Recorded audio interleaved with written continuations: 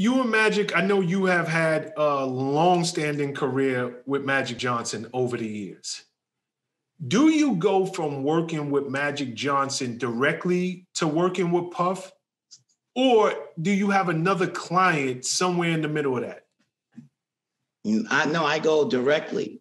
Again, another blessed but crazy story is that and me and Magic were having a disagreement at that time, and I went and had a meeting at an agency that at the time felt like too many of these new management companies were popping up and taking their business away by like now the management company has a booking department, has a things that agents did. So I was meeting with them about starting a management arm of an agency. And Puff was coming from a meeting with the chairman of the agency.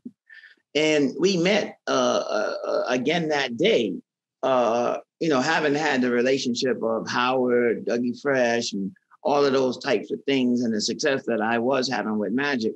And we had a conversation right then and on the cusp.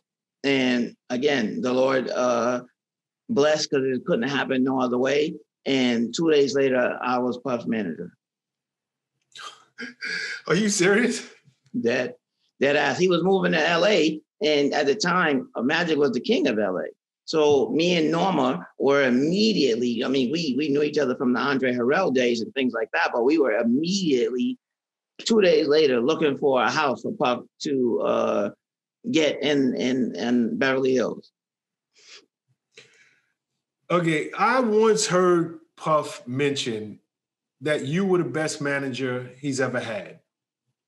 And what is it that you think that a manager of people need to bring to the table? Because Puff is, I've worked with Puff for 20 plus years of my life. He's different. He's A-list. He's demanding. He's all of the things that you would expect someone of his caliber to be. But you not only kept up with him, you were able to bring deals to the table, and I watched him trust you.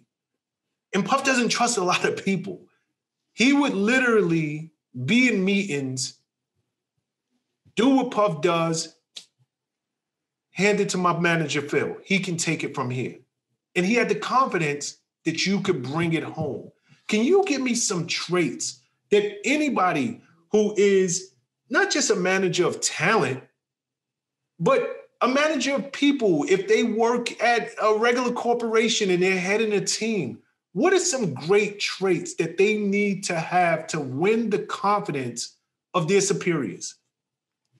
Well, what comes to mind now are two things. So I'm sure many people have now saw The Black Godfather, Clarence Avant. And I met him also early on with my Magic job and with one of my other bosses to be after Puff, L.A. Reid. And I was with Clarence one time, and I remember him saying, like, you go into the room or as Mr. Robinson or, LA's guy, but you leave the room as Phil. Very important. I don't care who takes you into a room, make sure that by time you leave the room, you've established some relationship with somebody important in that room to remember you by, in a good way, to glean something not just glean something out of the meeting, but make sure they know who you are by time you leave. So I apply that a lot. But also with Puff, what we built up was, like you said, trust. Growing up as the church kid that my grandmother raised, I just never had the taste for drinking. I didn't smoke or do drugs or any of that type of stuff. And by now, I was having more success than I could have ever imagined. So I had no reason to take anything. me and Puff had definitely a give and take relationship. And I believe to this day, if he needed me, he knows that I would be there. And he used to tell me all the time, like if something happened to me, like he said it on national TV one day, this is the guy I would want to take care of my children. So I always try to keep that relationship with him. But he also, as he began to trust me more and began to enjoy the relationship that I was delivering as a manager, he would, impart things in me. Like, now do it like this, Playboy, or, or tell me in advance, like he might go in and play bad cop and, I need to play good cop and clean it up. So we built a real trust, and it's important to never deviate from that. Like if you go into something and you faking or you acting or whatever the case may be, at some point you're not going to remember what you were acting and what really took place, and you're going to get jammed up. So Puff, and he's that type of dude. He's going to test you on a regular basis. So I always tried to be prepared ahead of time for whatever it would be. And then I was talking to Rocio a couple of months ago or whatever, and something had hit me. Like, people are always telling you in these like seminars and in these this and that, like, the best and most important thing, man, is know who you are, know what you're gonna do, know this, know that, But it hit me, and I told her, like, what's been one of the most important things that have been part of my success, our success? Know who you're not. Bingo. I have drilled that message home to my audience again and again and again. So happy you brought that up, but go ahead. And so in the Puff relationship, I knew who I wasn't. So I made sure to identify and tap people that knew how to be that person that he wanted or that he needed in his life. And I also identified great and strong relationships from the people that were already around him, that you needed to have a team to make it work. It was never always about me. I don't care if I don't get the credit ever. Just spell my name right when you do that wire. And it was always important to me. So in those days, I wouldn't have been able to do it without a Norma, a Tracy, or you, or Derek, like Jamil. All of those people had different roles to make the Puff machine move. Jeff Tweedy.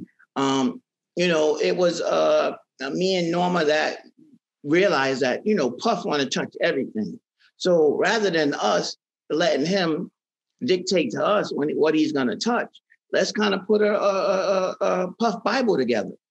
So if we got 5 people around him, and these are the things you're responsible for, right? So because Puff will ask 3 different people, he'll get me a can of Coke to put on, he puts it on his eye to get when he got a brain freeze or a headache. But he'll ask 3 people. So you got 3 people running around trying to find a cold can of Coke or beverage or whatever for him, where we assign one person. This is what you're in charge of. So if he asks any other 4 for a can of Coke, you tell the person that's responsible, and I know what they're doing. If he asks for something about his kid's school or whatever, this person is responsible for that. So again, everybody reports into this person for that. So we began to organize the system ourselves.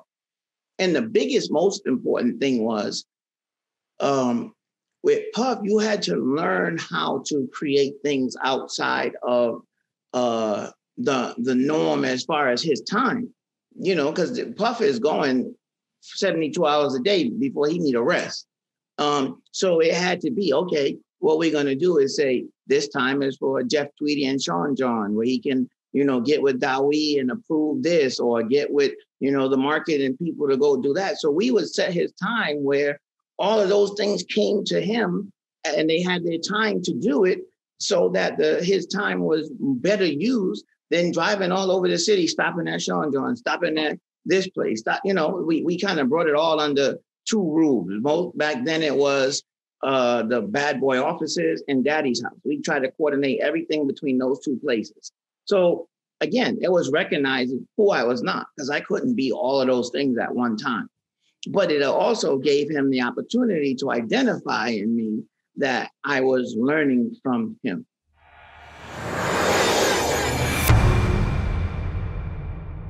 What's up, guys? Thanks for sticking with me to the end of the video. Truly appreciate you. If you like anything you heard here today, go ahead and hit that subscribe button. And if you know anybody that can benefit from this message, feel free to share. Peace and love.